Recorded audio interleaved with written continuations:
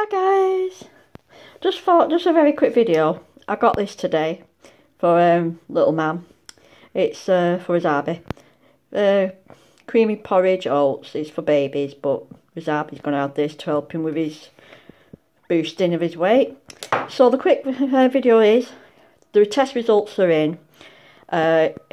He's free of diabetes, he's got no diabetes, his kidney function's working, blood cells count's fine, his heart was fine, which was yesterday, so we can rule that out. No cancer. So she said she thinks it's more like a dental thing now, at the back of his mouth or the roof. So she said continue with the Baytril for a week. If his weight drops any more, then next week when he's finished the Baytril, she wants him in. She's got to put him under sedation, which is very risky for hamsters. But it's got to be done because if it is a dental thing, and it's just going to get worse and it can grow into the roof of his mouth and everything, you know, at the back. His front teeth are fine, but it's right at the back, and obviously she can't get right into the back unless he's asleep. She tried to look yesterday and everything looked fine, but when she tried going further, he squealed. So he's very sore in his mouth. So she said that will make him lose weight if he's not eating. Because if you had a sore mouth and sore gums, you wouldn't eat. And it'll explain why he'd rather eat mushy stuff than the hard stuff if his teeth's hurting him. But so it's not his front teeth, guys. It's just the ones right at the back. So she says if he's no better next week, she'll have him in, put him under sedation, sort out any of that problem. And then hopefully there'll be no infection by then if he's on Baytril, which he is. But if there is, then she'll give him some more Baytril. But hopefully she could sort the teeth out and get everything cleaned up. And hopefully that'll solve the problem, and then he'll start eating proper again. And because he's a really hard, you see. I don't know if he's my first dwarf, so I don't know much how they work. I only know how Syrians work.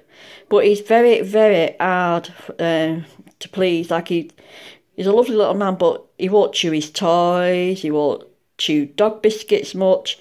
He likes the softer dog biscuits, like those Tasty Bites and Puppy Cubes and the Free Dog Bakery stuff.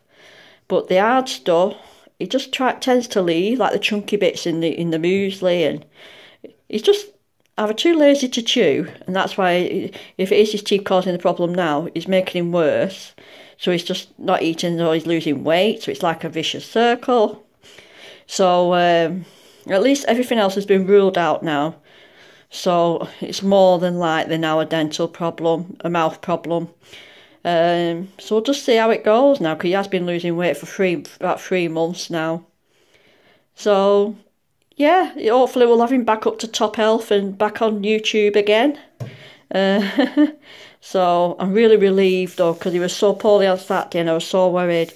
But yeah, so I'm boosting up his calories now, and I don't have to worry about diabetes now because he's not got that. So yeah, but I'm still going to keep him on a low sugar diet because obviously they're prone to it.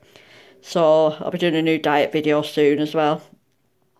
So yeah, that's it guys, just a short sweet video today. So everything's good there. I mean, he's still not too well, but obviously I think it's because he's in pain with his mouth. But he's only been on antibiotics on Baytril for a day, so we'll have to see how it goes. And then if he has to go in for sedation and get everything looked at proper and full investigation on his mouth, then so be it, he'll have to be done, because we can't let the little dude just suffer. He needs to be sorted and pain-free. So yeah, so I'll let you know as weeks go on how he gets on, and obviously if he has to go under sedation, I'll let you know that. So yeah, I just thought I'd let you know guys, and now go and get me lunch. I'm having crumpets.